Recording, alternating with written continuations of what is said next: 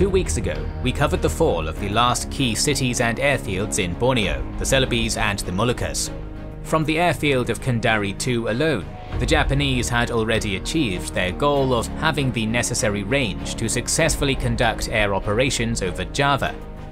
Yet to be completely certain that their most important offensive was going to come to fruition, the Japanese commanders had decided that they first wanted to take southern Sumatra and the important airfield of Palembang. Last week we also saw the Japanese pierce the Malay barrier for the first time, with the capture of Singapore, and today they turn to Burma to start their advance on one of the most important British ports in Southeast Asia, Rangoon. Join us as the Empire of the Rising Sun commences the invasions of Burma and Sumatra. Clearly, conquest is a pretty uncertain way to grow a state's wealth, but for you there's a much safer option thanks to the sponsor of this video, Masterworks.io. At an estimated value of $1.7 trillion, projected to increase by another $900 billion over the next 4 years, art can make for a lucrative investment, usually reserved for those with the immense wealth needed to enter the market in the first place. Instead, Masterworks, an art investment platform, allows you to buy shares in art pieces, ultimately allowing you to receive a return when they're sold.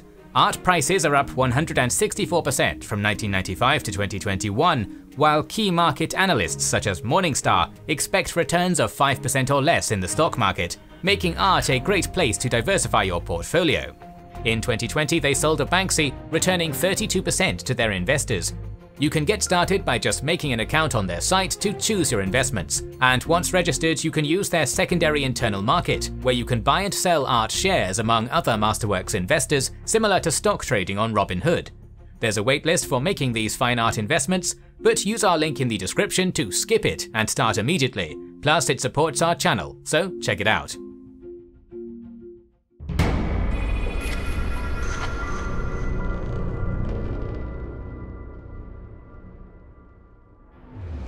As we've covered previously, General Imamura had appointed the 38th Division of Lieutenant General Sano Tadayoshi to conduct the invasion of Sumatra.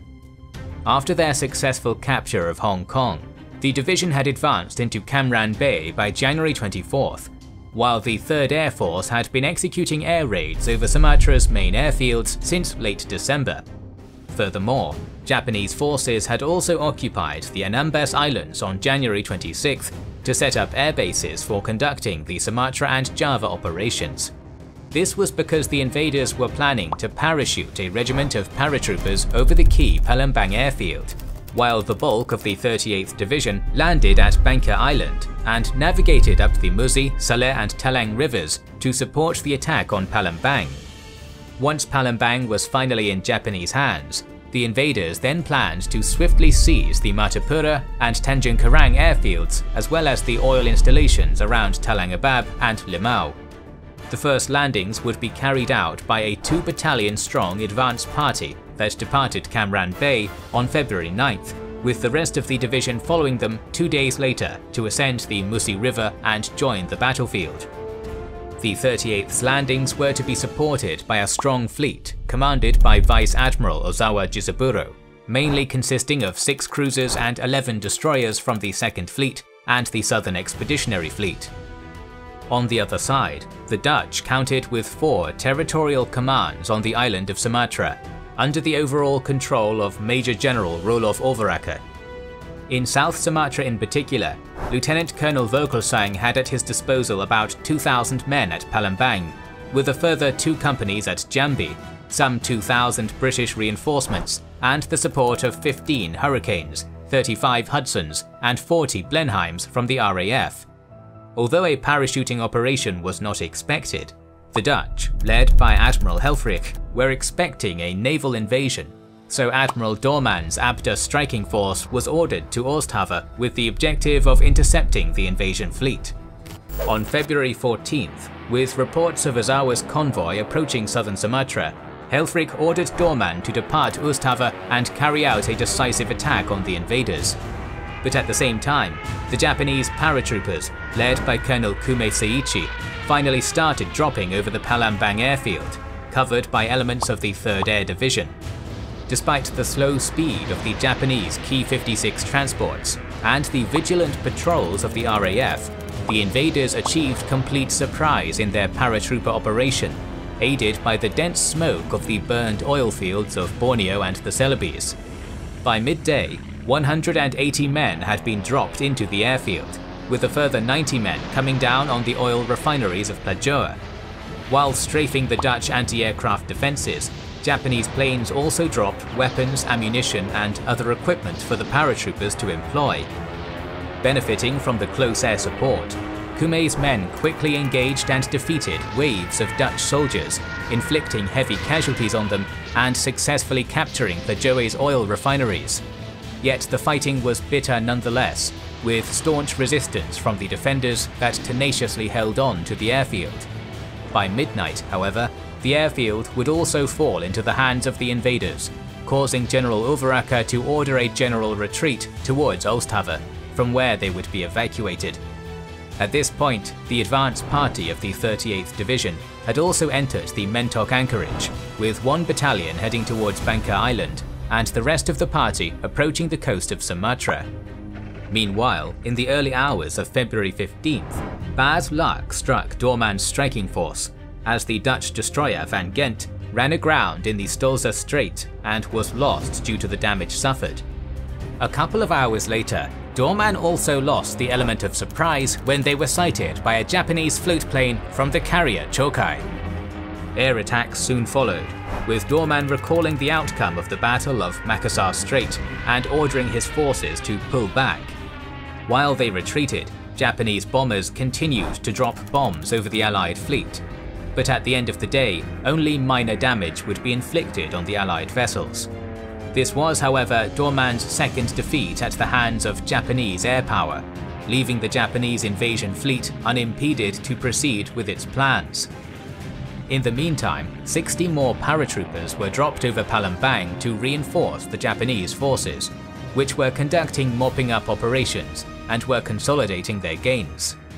While the advance party successfully seized Mentok and its airfield, and under a rain of fire and bombs dropped upon them by the RAF aircraft, then started to ascend the Musi, Teleng and Sala rivers en route to its objectives. Thus the invaders rapidly got to Palembang and successfully made contact with the paratrooper force. At this point, Kume and his men had advanced into the city of Palembang, and by nightfall, the 38th soldiers would help him secure the city.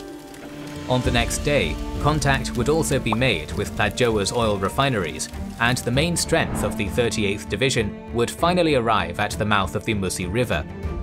But meanwhile, General Sano ordered the Tanaka detachment of the advance party to advance south towards Tanjung Karang. Departing on February 17th, the Japanese quickly seized the Talangjima oil field, but their advance was bogged down by the swamp forests of the region. By February 19th, units of the Tanaka detachment managed to capture the Martapura airfield after a minor engagement, then continued their advance with haste. That same day, the Japanese had also completed their conquest of Bangka Island, while Sano sent the Kanki detachment to capture Lahat and Bengkulu, and one infantry company to advance against Jambi. By dawn on February 20th, the Japanese had crossed the Manda River and had gotten to Tanjung Karang. But despite their efforts, most of the Dutch defenders had been evacuated from Oosthaven on February 17th. The invaders could only catch a glimpse of the rearguard of the defenders as they sailed away on 2 gunboats. The Tanjung Karang airfield would be captured on February 21st at long last, then being quickly put to work for air operations against Java. On this day, the Kanki detachment also departed Palembang and captured Lahat on the 22nd, Lubuk Linggau on the 23rd, and after crossing a mountain range, Bengkulu on the west coast on the 24th. Jambi would finally fall into Japanese hands on March 4th, concluding the invasion of southern Sumatra. The operation had been a huge success for the Japanese Empire, capturing several airfields and oil refineries that could further aid the war machine of the rising sun. Although most of these were in a pretty bad state, the invaders would quickly set out to repair them so that they could put them to use for the empire. The Japanese were also planning the invasions of Bali and Timor, the last of Java's Johor before the main operation of the Dutch East Indies campaign.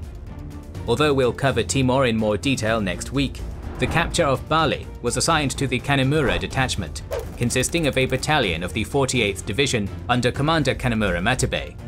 They had travelled to Makassar by February 15th, from where they would finally depart 3 days later, escorted by a support fleet consisting of the cruiser Nagara and some 7 destroyers.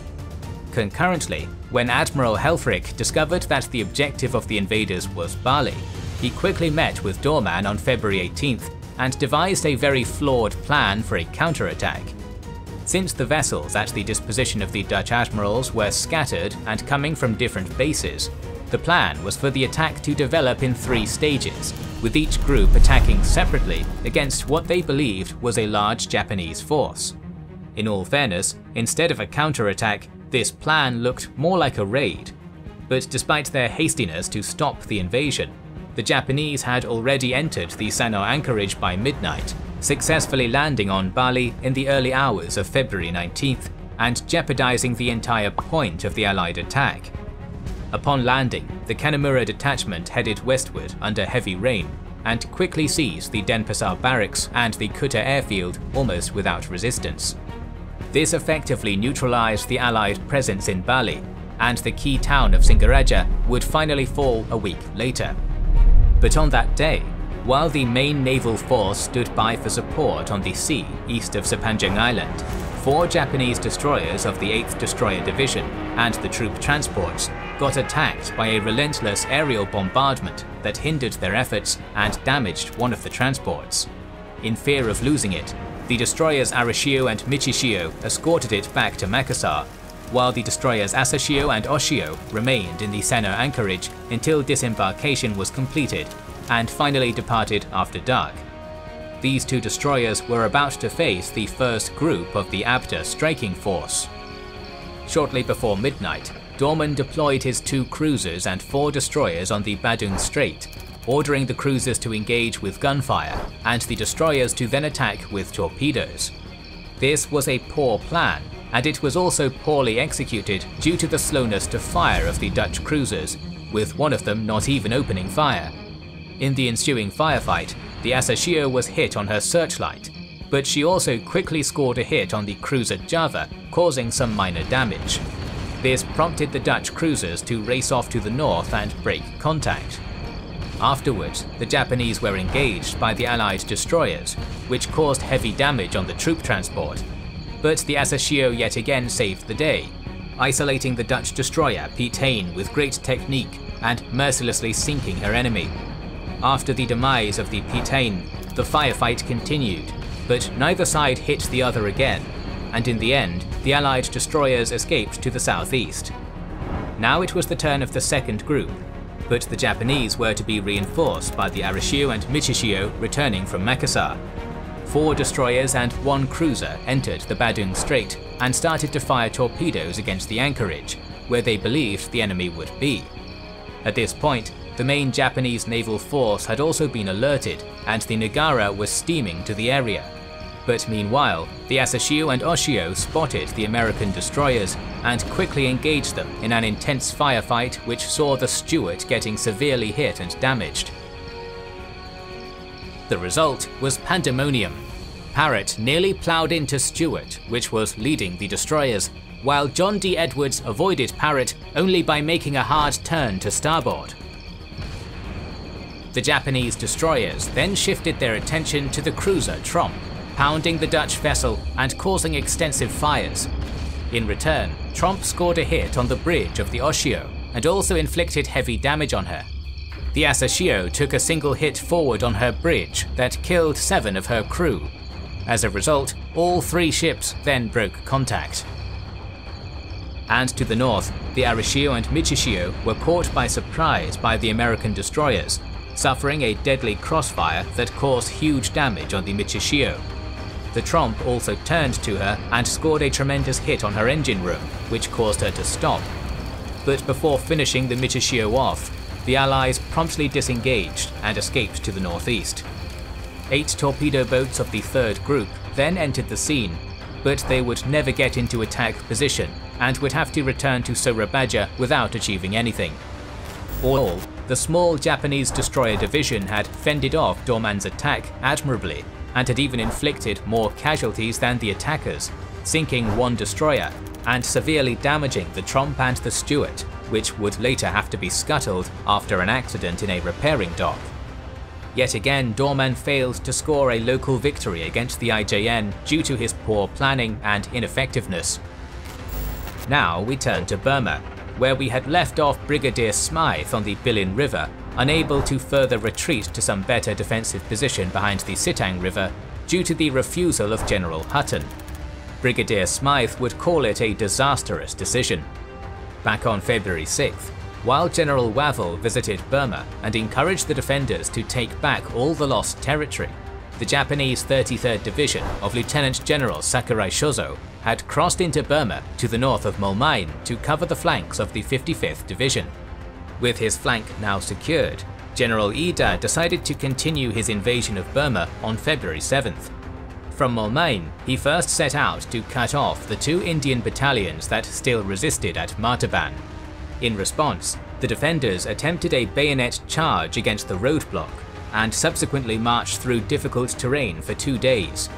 Then, from February 10th onwards, Ida sent his forces on several night assaults against Indian forces at the Kuzek Pa'an area.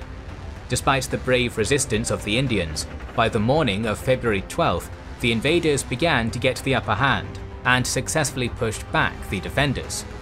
This left Smythe's position at the Bilin River extremely vulnerable, and the Japanese general quickly set out to exploit this. On February 13th, the 214th Regiment advanced rapidly across the Bilin River some 10 kilometers north of Bilin town, while the 215th Regiment outflanked the Indian positions at Duyanzake to cross the river at Yinon.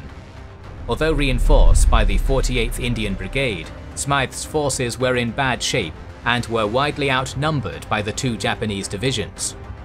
A series of confused skirmishes and fierce jungle fighting ensued in the following days, with the 214th trying to break through the Indian defences, but to no avail, as Smythe's men were still holding their ground by February 18th. On that same day, though, the British commander discovered that enemy forces were threatening to outflank him, so he committed his last reserves to contain the invaders, while Hutton himself travelled to the front lines to assess the situation. The next day, seeing that the enemy had advanced in full strength, Hutton reluctantly gave permission to withdraw to the Sitang River. Under the cover of darkness, Smythe rapidly began moving his forces towards the Sitang Bridge, with the 16th and 48th Indian Brigades marching to Kyagto, the first step of the 48-kilometer difficult retreat through thick jungle. Just like Hutton's decision to stay at the Bilin River, this retreat would turn out to be a disaster. Next week, we'll cover the Battle of the Sitang Bridge in Burma and the continuation of the Dutch East Indies campaign with the invasion of Timor and the crucial Battle of the Java Sea. So make sure you are subscribed and have pressed the bell button to see it. Please consider liking, commenting and sharing, it helps immensely. Our videos would be impossible without our kind patrons and YouTube channel members, whose ranks you can join via the links in the description to know our schedule, get early access to our videos, access our Discord, and much more. This is the Kings and Generals channel, and we will catch you on the next one.